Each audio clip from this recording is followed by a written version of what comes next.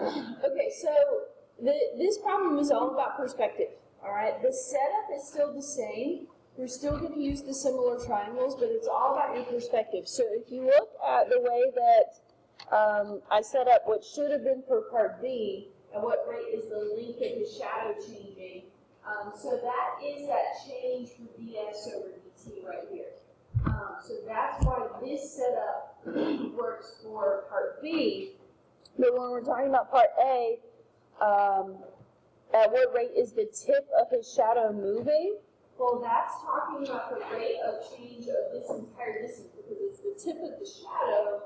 What that's moving at, that's the whole distance right there. So what I did was I went back and I labeled this whole side as y, because I had already labeled this point right here as x, the distance between the man and the pole.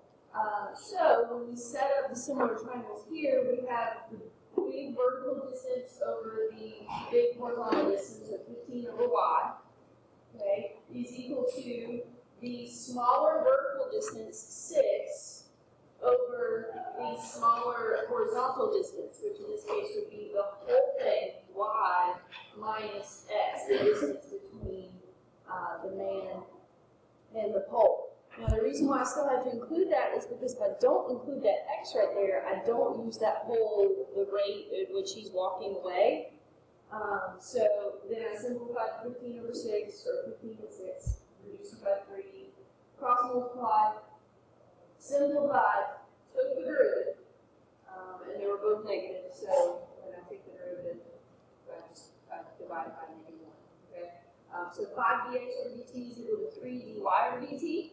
Dx over dt was the rate at which he was walking away. So 5 times 5 here on the left side, 3 times the dy over dt. So 25 over 3 is the rate at which the tip of the shadow is moving.